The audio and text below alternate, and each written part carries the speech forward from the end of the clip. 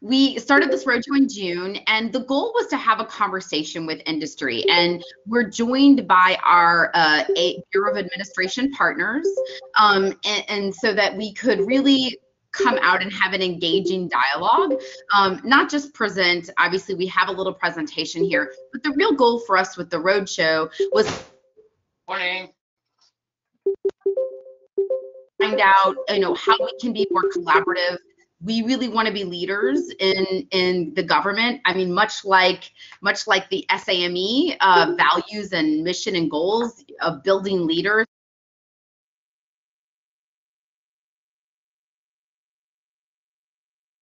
for government. Sorry, my computer keeps. I think every time someone comes on, I get muted. Sorry, guys. I don't know where I muted. So I'm going to just, we at State, very much like SAME, want to position ourselves to be leaders, like you guys want to build leaders. And we want to lead collaborative efforts to represent the best in our government. And we do that best by working with people like SAME, organizations like SAME, that bring so many partners together in this space to make sure that opportunities are available for you, and to make sure that we're hearing from industry. So while we do have slides today, we really hope this is a conversation, and that we get to hear directly from you guys on some of the issues or positive things that you guys feel like we're doing at the State Department. We are joined by our Bureau of Administration colleagues, because without them, none of this work would be possible. And so we're excited to sort of co-present to you guys our program, talk to you about some current initiatives, and then have you guys, and then answer some questions from you.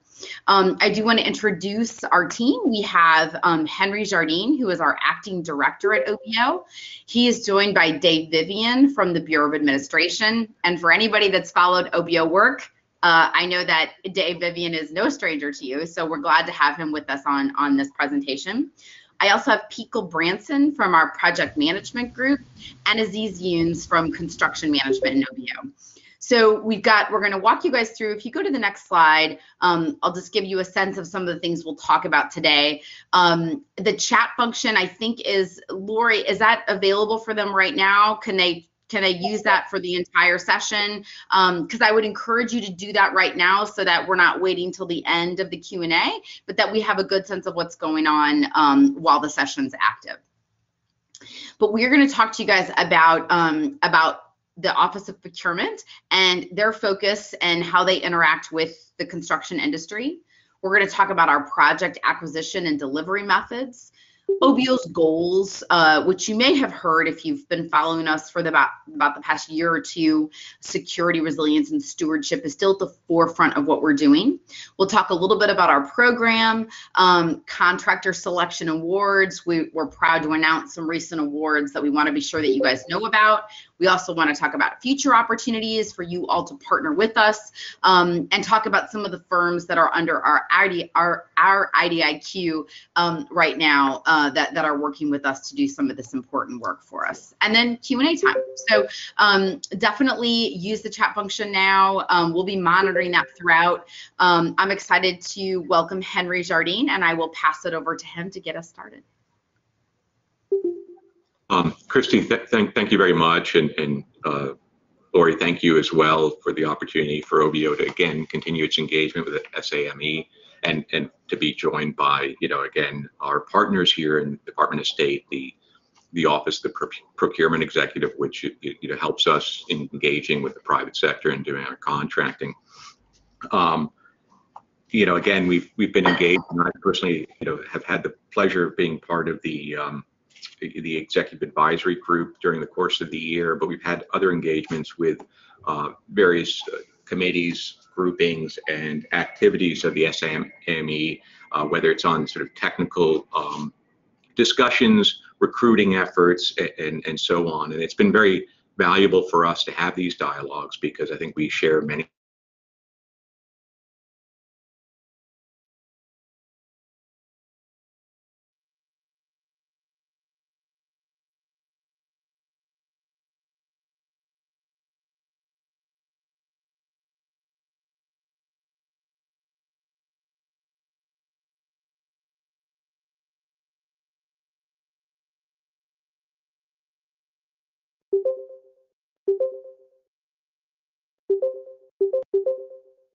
Sorry, I think my microphone may have cut out. I hope you can hear me now.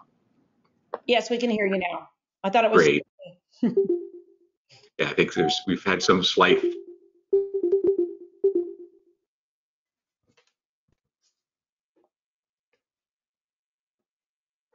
Yeah, I don't know why the audio is that way, so we'll just be patient.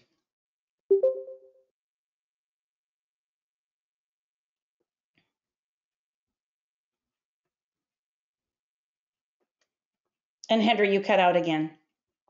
Yeah, Lori, You think? that noise mutes us. If it's possible for you to mute the sign-on beep, I think that might be helpful. I don't know if it is, but Try to do that. That might be outside of this program's skill set, but I will certainly try. yeah, I've been noticing if people come on like 6 or 7 at a time, it will automatically mute everyone. Okay, so I'm gonna mute all and then just unmute Henry. So let's see if that works. Use your phone and call him. Yeah. One moment.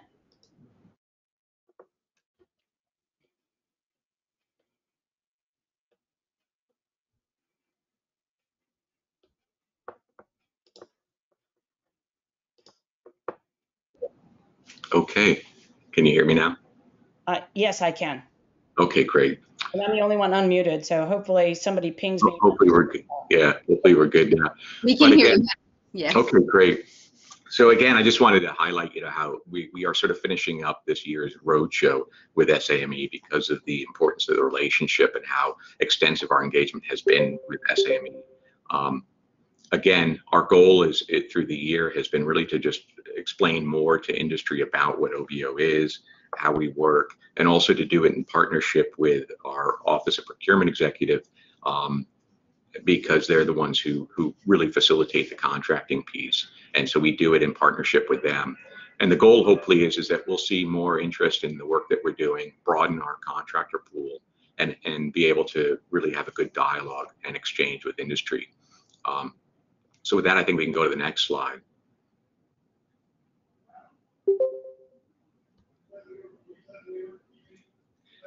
And I think, yeah, and so I'll throw it over to Dave to talk a little bit about, the procurement executive and its work and vision and how it facilitates the work that we do. Dave. Okay, thank you, Henry. This is Dave Vivian. I'm a contracting officer and branch chief working for the Office of the Procurement Executive. Of course, our mission is to provide management and leadership support for the department-wide acquisition program and the federal assistance program as well we have here at the Department of State. The procurement executive, of course, is responsible for training the workforce. We have about 200, more than 200 contracting officers and contracting specialists supporting the Department of State worldwide. And we, of course, look forward to giving the entire department a pleasant acquisition experience while they're working with us. Next slide, please.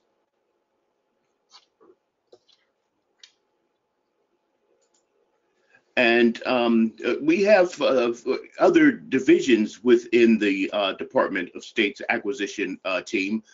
But the division that I work for supports OBOs, while other divisions support diplomatic security. They support consular programs and the entire mission for the Department of State to ensure it has the commercial support to accomplish the diplomatic mission overseas and here in the United States. The facilities design and construction branch is my division. I'm a branch chief there. Bob Powell is the division director. There's also Jim Thomas and Ed Barron are branch chiefs. But Jim and I share the construction workload.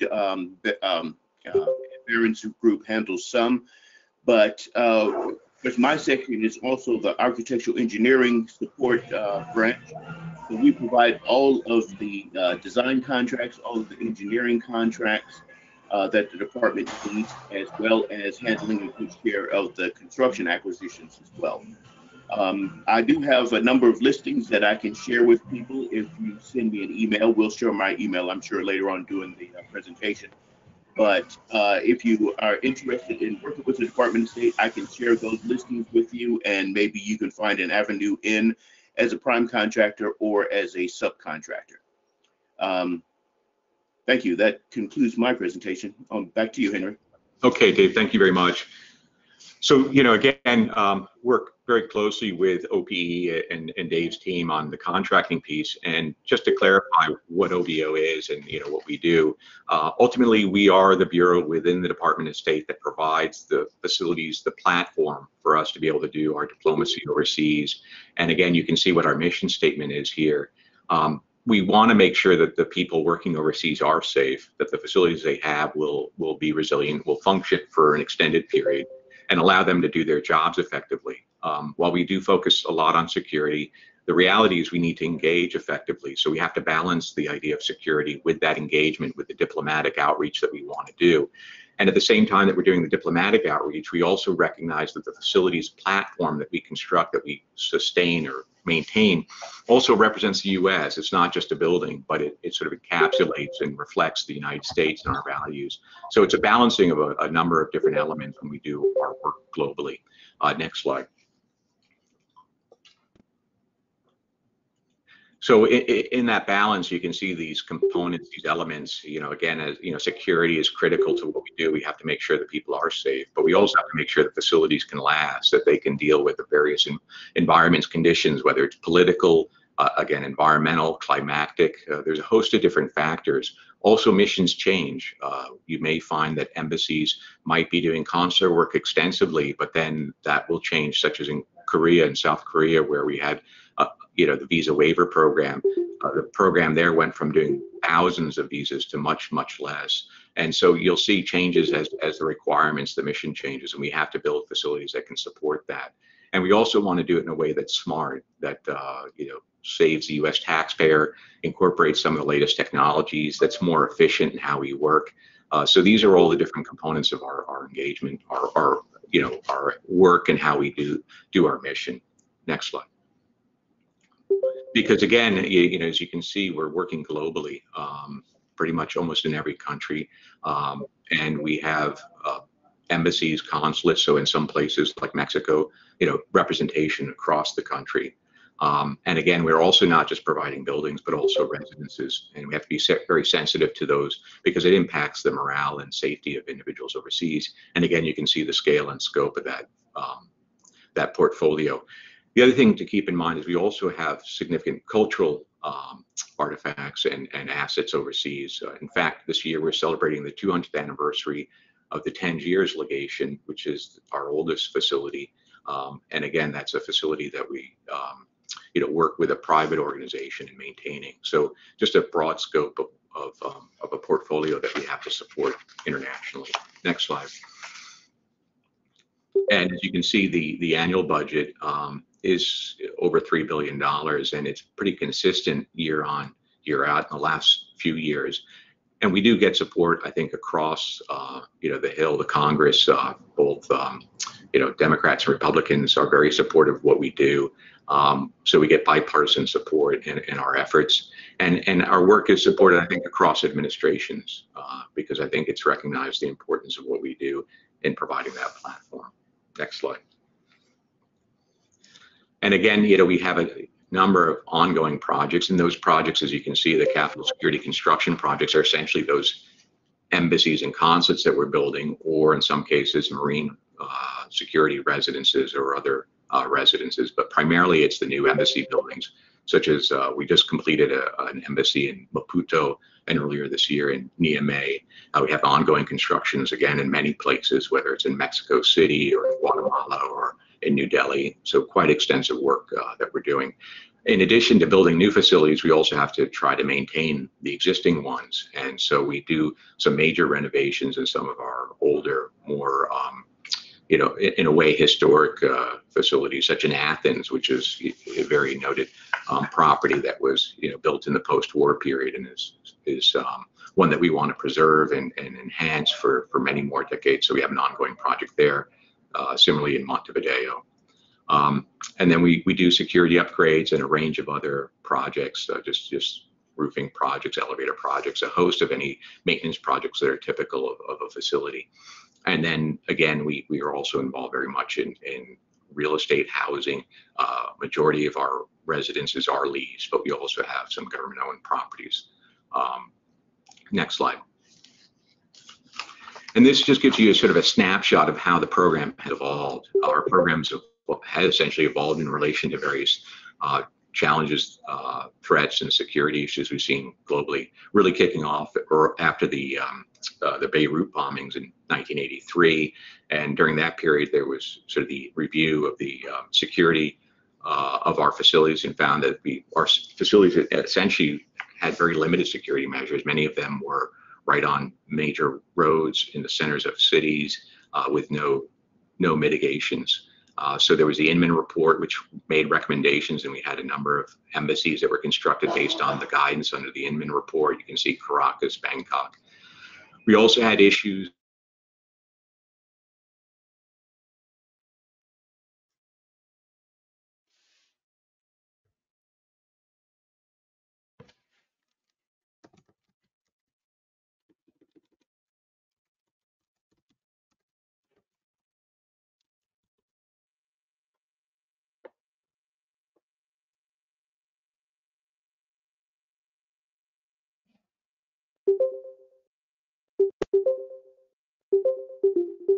Hi, can you guys hear me? I think Henry's mic cut out.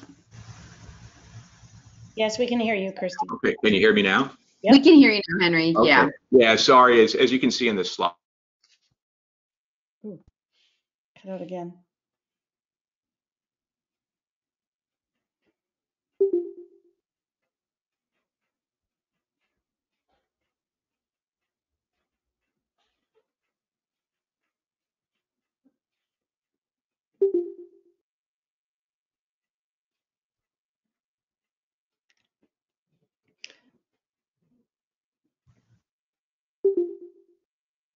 Henry, you seem to have cut out again.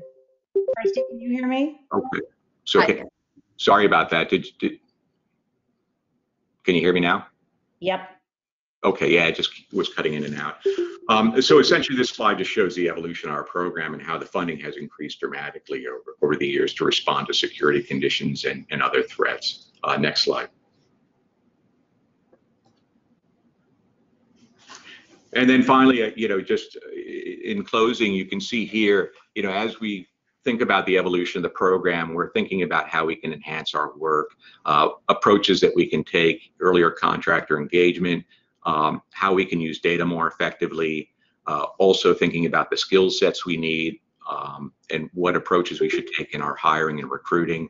On the innovating side, working with academia and others to think about the new technologies that we could maybe incorporate, whether it's in looking at off-site manufacture, modular, mass timber, and other approaches, getting a sense of where the industry is going through dialogue with various leading organizations.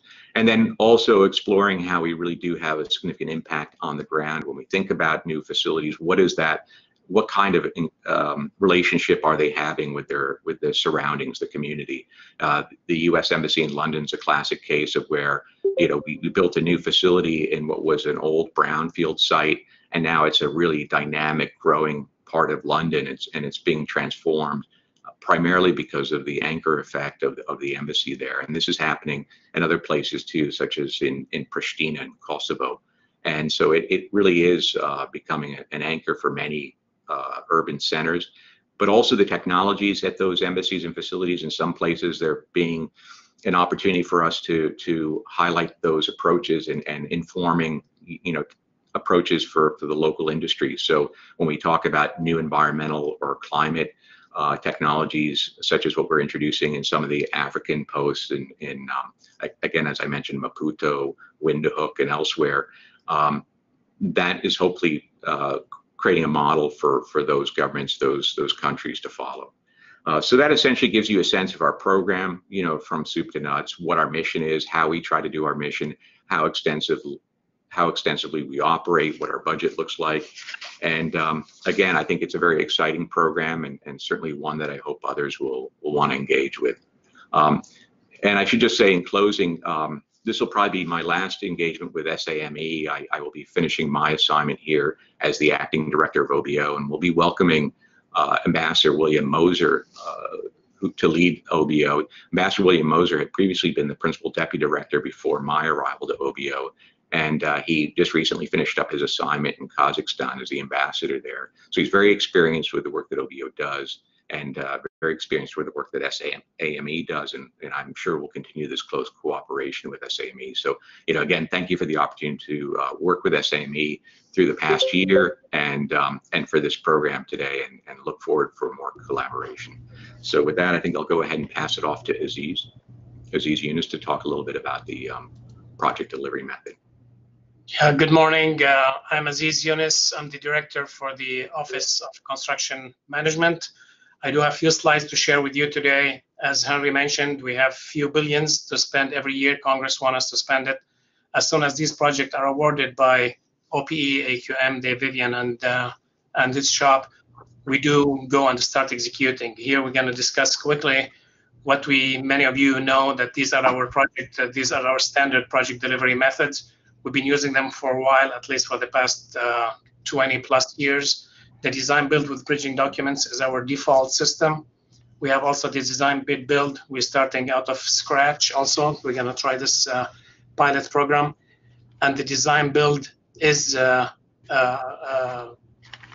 other system. Design build is a design build without the bridging documents to get that thing also going. That's the one that we're going to pilot with. We do have some projects going on right now for design bid build, and that's ongoing, but we're trying to do less of those as much as we can. We have also started last year to go with the construction manager as constructors, and we have Hanoi, our first pilot program, using this delivery method, and many of you, I'm sure, are familiar with this kind of mechanism. We're going to see how successful this will be, and to see if we can do more in the program and include it also in our portfolio. Next.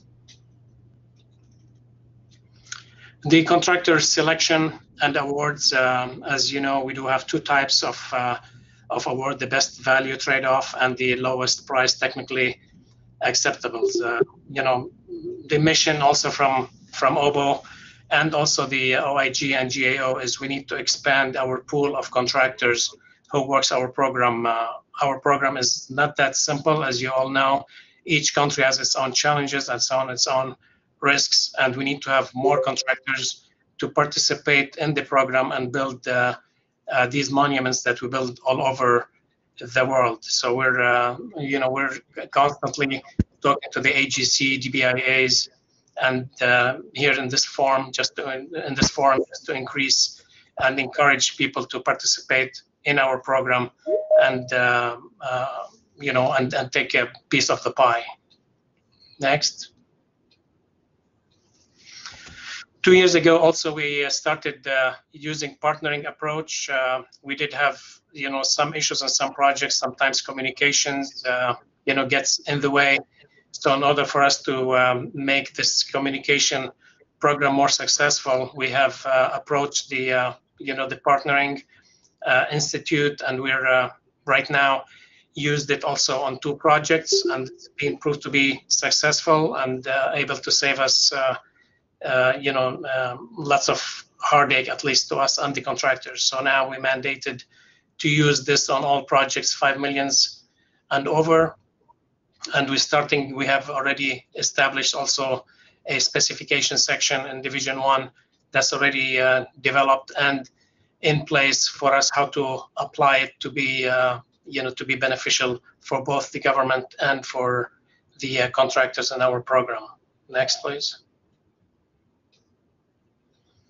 And this is some of the information. This is the first time we bring this information up, and to make it, that's already been incorporated in our FY21 program. And you can see here, I'm not going to read the slide for you, but you can see that the partnering effort is going to be paid by the U.S. government and will be coordinated with the contractor to choose the facilitator who can work best, and agree also on the framework on how this process can work across the contract. And as soon as we sign a contract, that's when the process starts to make sure that this is a successful program. I'm sure many of you in the private sector and in other government agencies use these scenarios. For us, we're trying to use it now more moving forward. Next, please. This is just some information about why contractors with us succeed overseas. We did have some failures. We did have some successful events, and there are lots of factors. I just want to highlight here some of the factors that sometimes get in the way, of getting a successful project or business out there, and why sometimes contractors struggle and sometimes they reach the not the exact conclusion. Strong understanding of the department's security requirements is a key. Each country has its own requirements, and our security more or less remains the same, but dealing with certain individual or certain nations can impact, the labor force that the contractor planning to hire or to use in those places. The contractors that focus on implementing the schedule, those people do succeed, take it seriously and not ignore the schedule and just wing it. And sometimes, unfortunately, these things do happen. Having the flexibility of able to adjust the schedule as they go, and with some challenges that comes up along.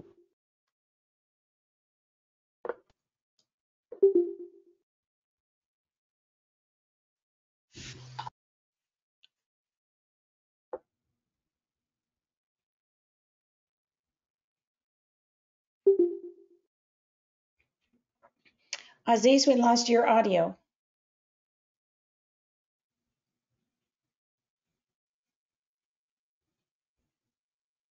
The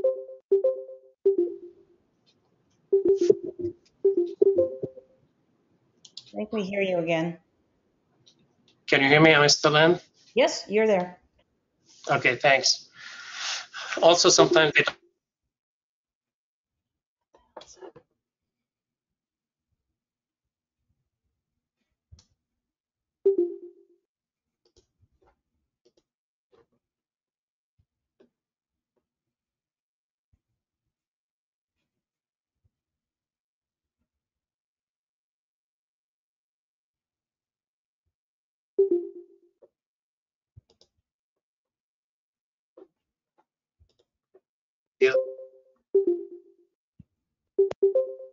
Okay, am I back?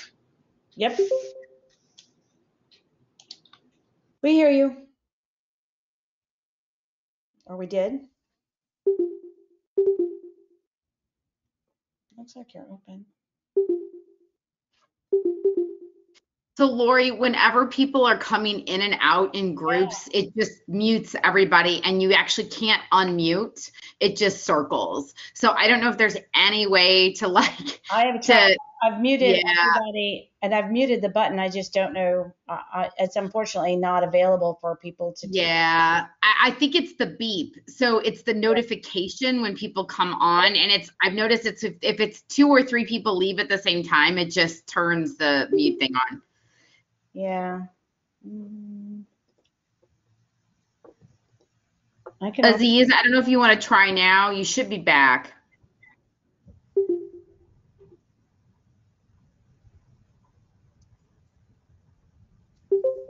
Maybe not. Pete, do you want to just pick it up from here? And then okay, great. Okay, so let's go on to the next slide. Okay, 1 minute. There we go.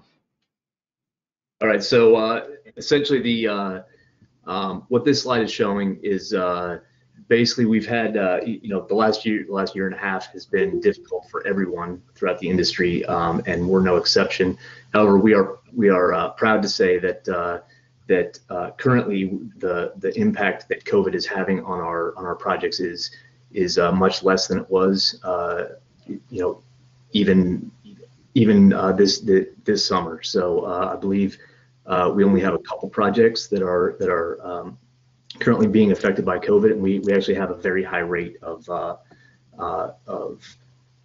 of vaccination on our job sites, I believe, and this is Aziz's number, but I believe it's up around 90%. So currently we're doing very good with our COVID response. Next slide. All right, and this gets into my slide. Just to kind of introduce myself, my name is Pete Goldbranson. I'm the Project Management Unit Chief for OBO's Office of Special Projects Coordination. I'm really glad that Christy invited me to talk to you all today. I'm actually a former Air Force civil engineer, and I've been a CME member for almost 20 years now. So I'm glad that I got the chance to talk to you guys, and I actually get kind of the best part of this presentation, because I get to talk about all the opportunities that OBO has coming up in the near future. But before I get into that, let me talk about these three particular projects. We awarded these projects very recently, like within the last month or so. So if there's anybody out there that is part of these project teams, congratulations. We awarded the NEC in Doha, Qatar to AICI. We have awarded the Consulate General compound in Lagos, Nigeria to Pernix Group, and the Consulate General in Milan was awarded to Cadell. So congratulations to those three teams. Next slide, please.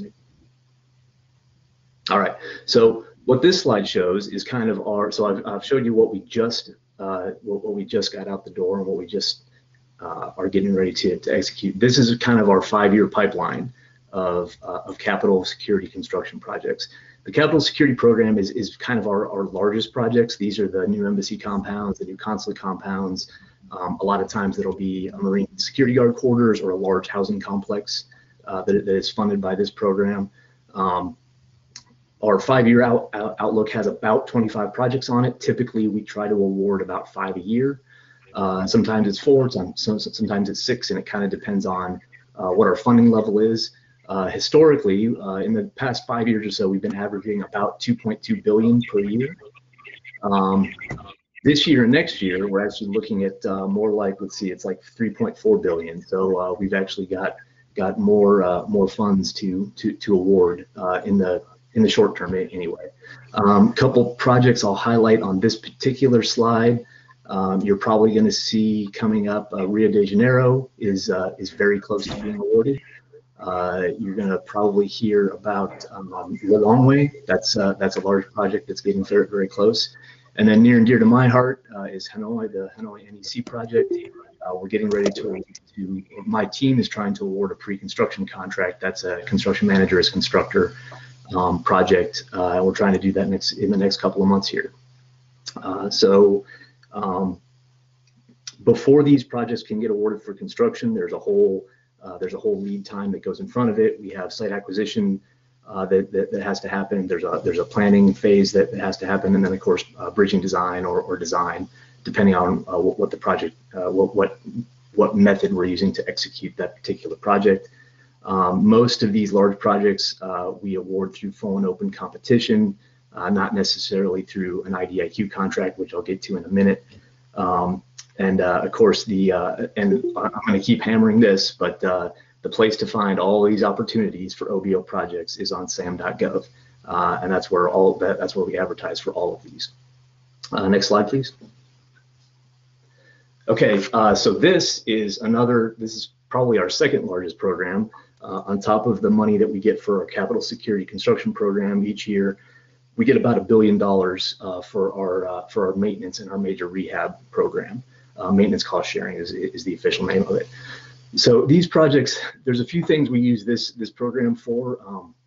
One thing is, if you think about the fact that our construction security, our capital program has been going on for about 20 years or so, the projects that we first built based on that program or with those funds are now 20 years old, and a lot of them need some kind of rehabilitation or some kind of renovations to those facilities. You see both Nairobi and Kampala on this slide. Those fall into that category.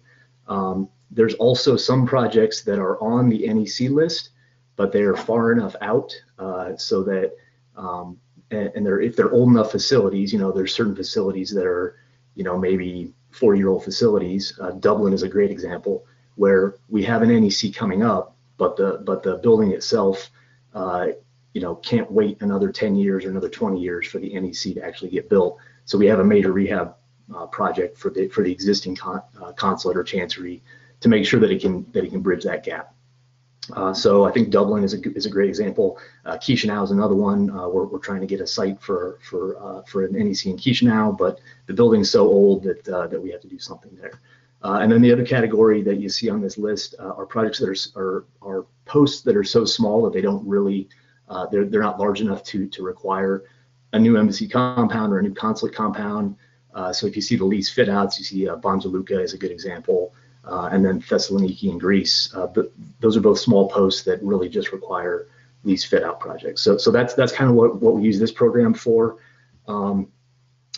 Let's see. So sometimes these are awarded with full and open competition. In some cases, if they're small enough, we'll use our IDIQ contractors,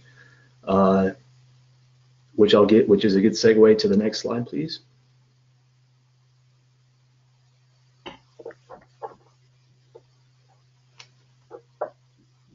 Okay, so this is a list of our current design, build, and construction IDIQ contractors. There's opportunities that are coming up for these. Basically, every few years we award a new one of these. Typically, they last for 5 years. For the most part, these are for small or disadvantaged businesses. So you can see the various categories of IDIQ contracts that we currently have. As well as some of the firms that are currently part of those contractors. So these are great firms to team with and to partner with if this is something that you want to get into. And then again, once these contracts come up for a new award, we also advertise these on SAM.gov. So next slide, please. So I showed you at the beginning the three contracts that we have just awarded.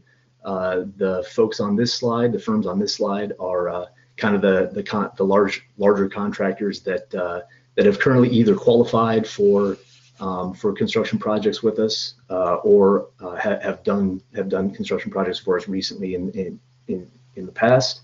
And again, these are all open source solicitations, and you can find those on SAM.gov. Next slide. Then obviously before we get into construction, we have to either do a bridging design or in some cases a full design. So these are our current design services IDIQ contracts, or I'm sorry, the firms on our design services contract. We try to get a really good diversity of types of architecture firms that we award these IDIQ contracts to, which allows us to, it's a toolbox, and so we want to make sure that depending on what kind of project we're trying to design, we've got the right firm that we can award that particular project to, and we work really hard to match the right firm to the right project. Next slide. All right, so this is kind of a smaller IDIQ contract. This is actually the one that my office uses most often. These firms, for us anyway, specialize in projects that we have to build in kind of special security environments. They're projects that have kind of higher security design criteria, and so these firms are essentially experts in our design criteria for that specific type of project. Next slide. And this award is fairly new. I believe it was this past summer. We awarded a support services contract. These firms we typically task with doing things like planning studies or surveys, due diligence surveys for real estate, for site acquisitions. So these firms do those types of projects for us, or if there's a smaller project like a mechanical rehab or a new chiller or a new generator somewhere, these are the types of firms that we would typically hire to do that type of work. Next slide. Someone needs and that's it. I will turn it back over to Christy. There we go. Go ahead, Christy. Yeah. Thanks, guys. Thanks, Pete. I think if you could go to the other way, yes. Okay. So you can see some of the other firms that we have, or the other organizations that we've talked to throughout the roadshow. You know, our collaboration with SAME is really unparalleled. I know Henry talked a little bit about some of the engagement that we have with SAME, but we're really excited to be at the Small Business Conference coming up. We are a part of their executive advisory group. We're on the service liaison call. We do a lot with recruiting with you all, and so we're really glad that we had this opportunity to kind of close out the roadshow with SAME. And these are some of the other folks that we have talked to and given this presentation to. Next slide. I do want to plug that we are going to, as Henry mentioned, with our new director, Ambassador Will Moser, and Michael Darius, the procurement executive, will host a closeout by the State Department. Obviously, it'll have to be virtual given the environment, but we hope that you'll join us. We are going to wrap up everything that we've heard from all of the organizations that we engaged with during the roadshow, and we're going to. Oh no, I heard a beep. Let me know if I'm muted. We're going to close out the roadshow with all of the great feedback that we got from you all and others, and talk about some of the next steps that we're going to do to take ourselves into the next fiscal year, and some improvements that we hope that you'll find relative to you know, opportunities that we're going to advertise, ways that we're going to make sure you know about what's going on in our organization, so you can better be prepared to you know, to go after opportunities that you feel like you're best positioned to do. Some of the other things that we're doing, you can, you know, see on this list. It's very small for me and I'm getting older, and so small means illegible. But we are, as you can tell, we're doing a lot with organizations like IFMA and preservation and resiliency and LEAD. So if you are members of any of those organizations or going to any of those conferences, join us. We're always glad to hear from you and get your perspective. In order to see those things more clearly, if you're like me and they're too small, join us on social media as well as our website. All of that information is here on this page. We're pretty good about promoting opportunities, conferences, and things that we're going to be at through all of those platforms. So we also have an email distribution list that we announce opportunities and awards. You know, it's like up to 10 or 12,000 contacts now. So if you're not one of them, you know, get on there. It's a great way.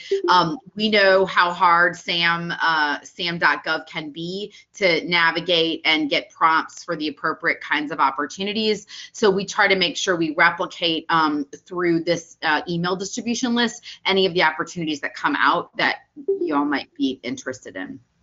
Okay, next slide.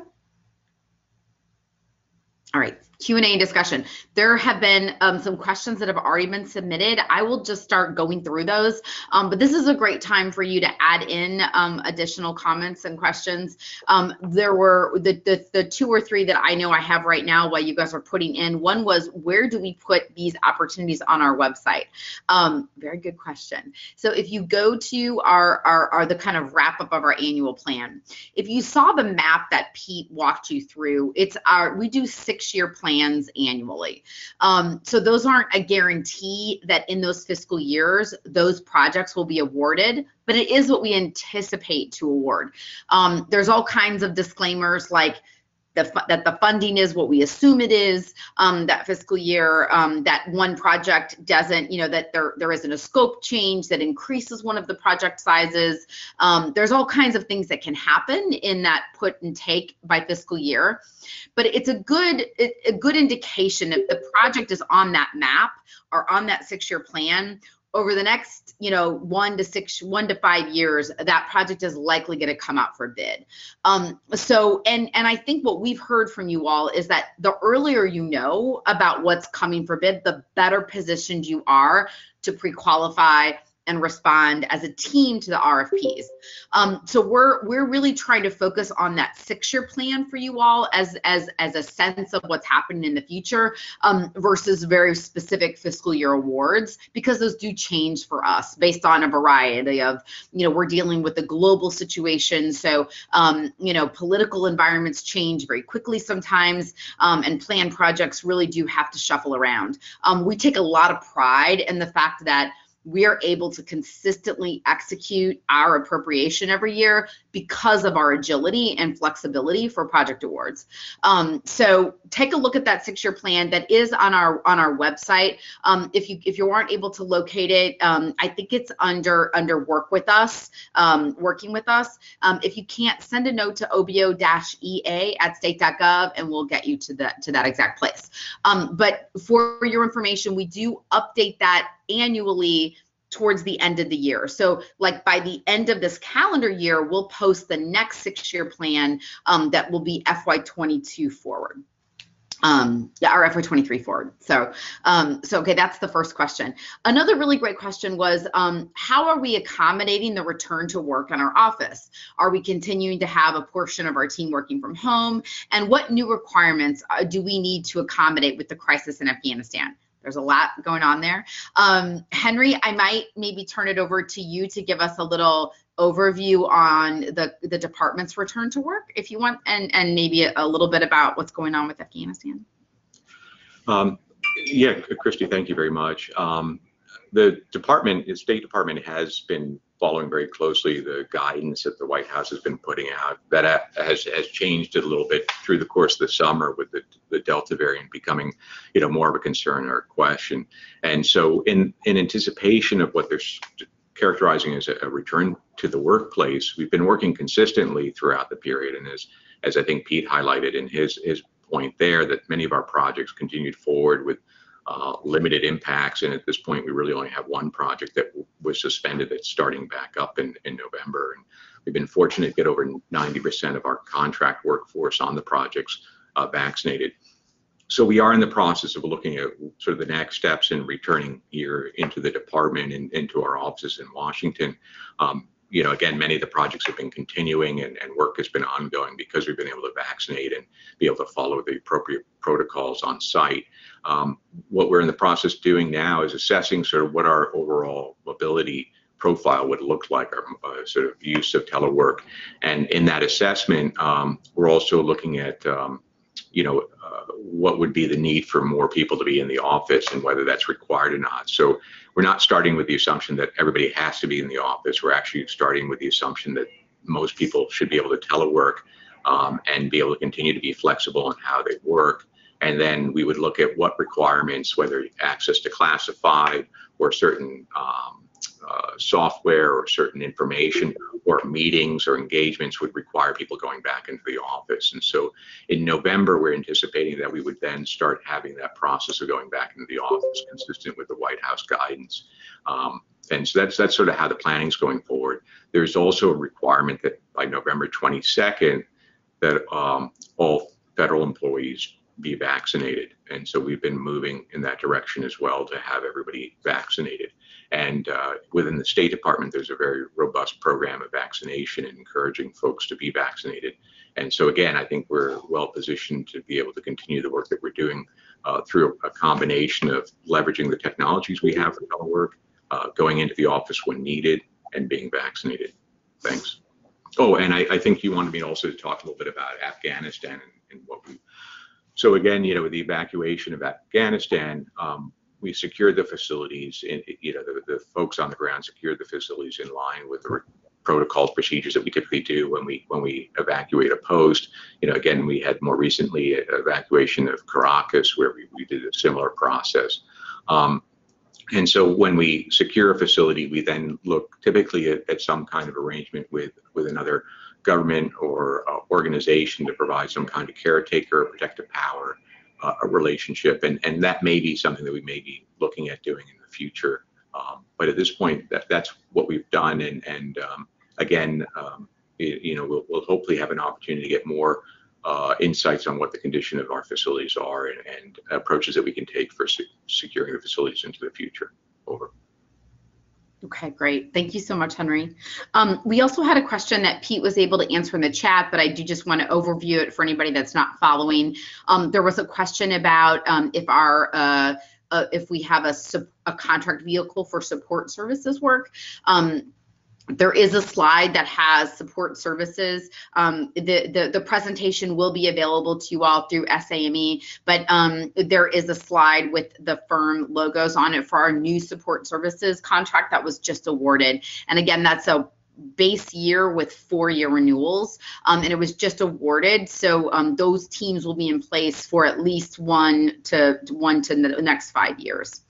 Thanks for answering that one, Pete. The next one we have is this is coming from a firm, if we are a sub with a resilience product, mobile, deployable, electric microgrid systems, who should we contact to learn where to team?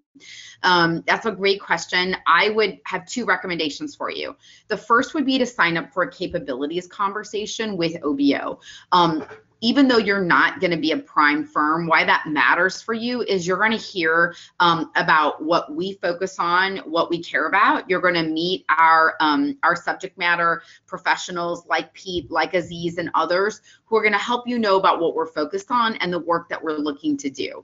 And why that's helpful for you is then when you approach those firms that are on the prime contract that you should see from those lists, you can be knowledgeable about what we care about, which will help you be able to talk to them more intelligently about why you would be of value or an asset on those teams.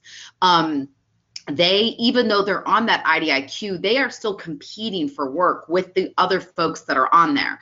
So, having a team that's really positioned to respond to our challenges with smart, innovative solutions are the teams that get a lot of significant work. So they're always looking to be positioning themselves better and stronger to answer challenges. So you can help them do that by bringing your technology more appropriately to them. But come learn about us, the capabilities conversations. Lauren Luckett, who is also on here, she runs our industry portfolio, but she has set up a really great way for you to easily host them, I think, twice a month. It's any firm that's at all interested in participating in our program. You can talk about what you do, so our folks learn about you, and then we talk a little bit about our priorities. And then I would recommend that you take that conversation and go and approach those A&Es that are on our a list of our IDIQs, all of them that we have. The comprehensive list is also on the website.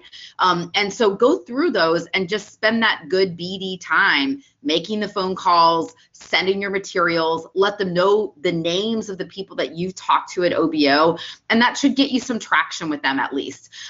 We don't provide contact names, although I know Viv has in the past. We don't, like, by course of measure, give you contacts at those firms. But if you approach them intelligently, you should be able to get to the right people pretty quickly. I hope that answers your question and gets you all to do capabilities conversations. Okay, the next one is, when does the IDIQ for small business and 8A contractors open up again for new contractors to pursue? Viv, maybe I'll give that to you or Pete. Yeah, actually, we're still working on awarding the latest round of general construction IDIQ contracts to small business. We are still doing the source selection. We have 28 of them. Our plan was somewhat sabotaged, of course, by COVID, so we're very late. But once we get these contracts awarded, they will be IDIQ contracts with a base year and 4 option years. And then, of course, we won't need these contracts again for that period of time. But certainly, we will release the list of contractors once we've awarded them. And if you're looking for subcontracting opportunities, you might contact them as well. Of course, all of our opportunities are advertised on sam.gov, which is the procurement source for pre-solicitation advertisements. So keep an eye out there. But like I said, the general construction IDIQ contracts will be awarded, I'd say, within the next couple of months. And then, like I said, there'll be a 5-year contract. Thank you.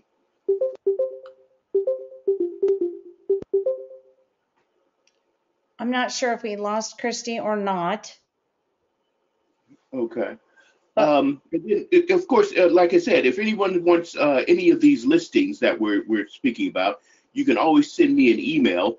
My email address is Vivian, Vivian, D for David, W for Wesley, the @ state.gov.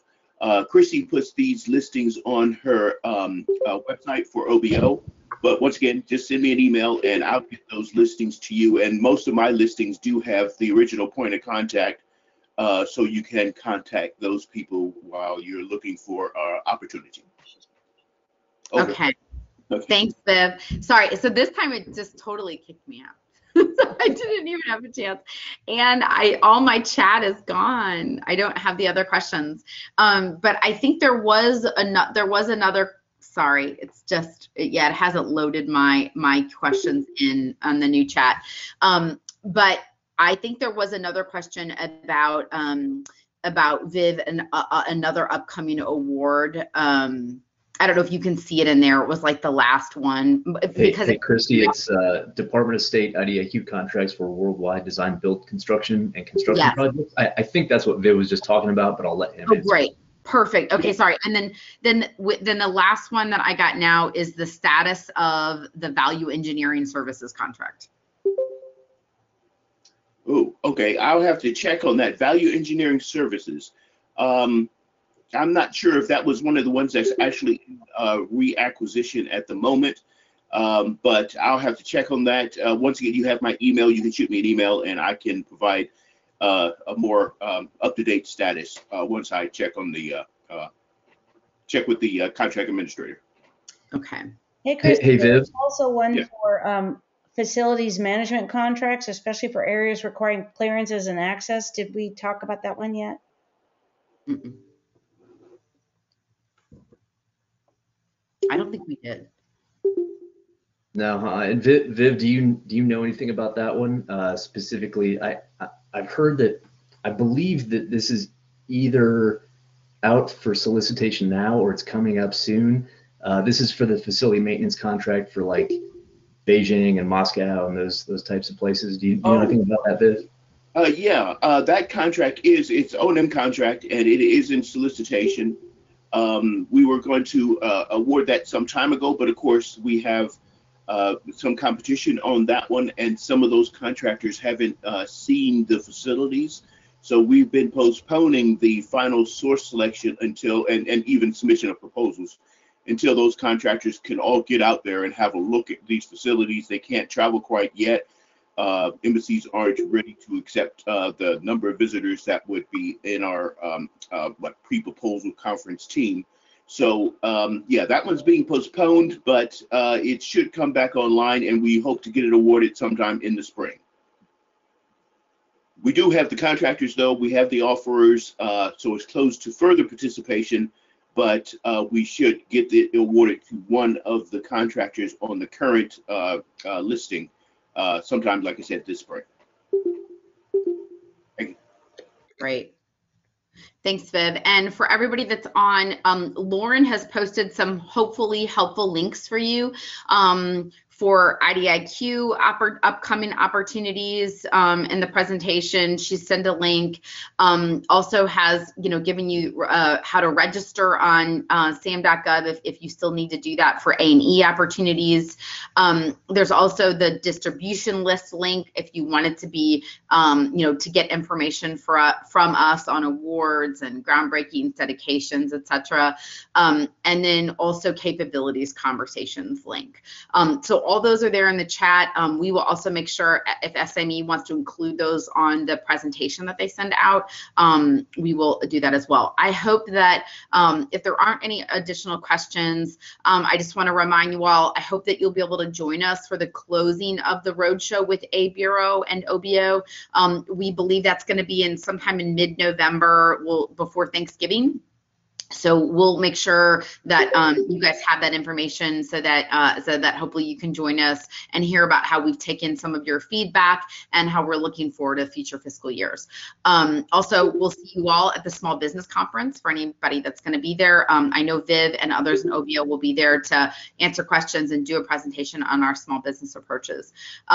We have a really important mission on behalf of the American people, and we cannot do it without support from professional organizations like SAME and firms that do work alongside us, like all of you that either are or hope to work with us. We continue to know that, without our partnerships, being the best in American innovation, that we cannot deliver what we're supposed to. So thank you for everybody who's interested and who's worked with us and who's engaged in our program. We're really proud of what we do on behalf of this country. So Henry, I'll turn it over to you to close up.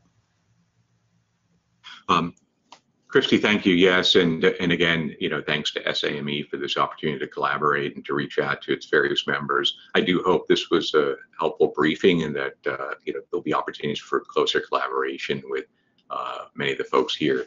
And again, for me, I just want to thank personally the opportunities to work with SAME and my interactions over the year. It's been really helpful. I've learned a lot as well. I think there was a great sharing of information on approaches to contracting, approaches to the work, approaches to engaging with industry.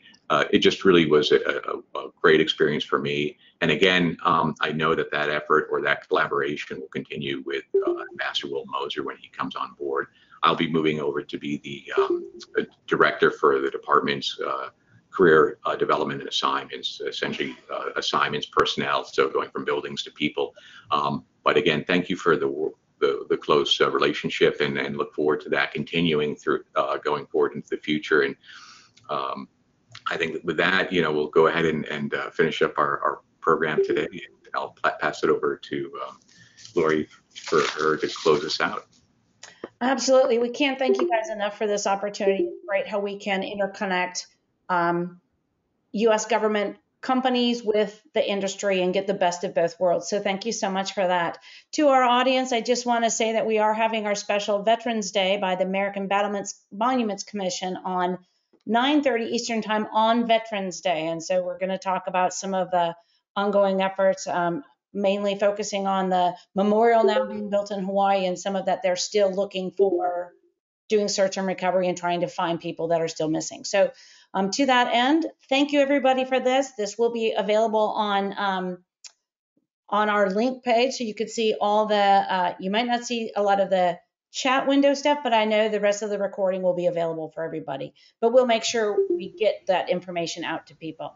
Okay, thank you all. And again, appreciate that. And everybody have a great week. Take care. Thank you. Thanks for hosting us. Bye-bye. Bye-bye.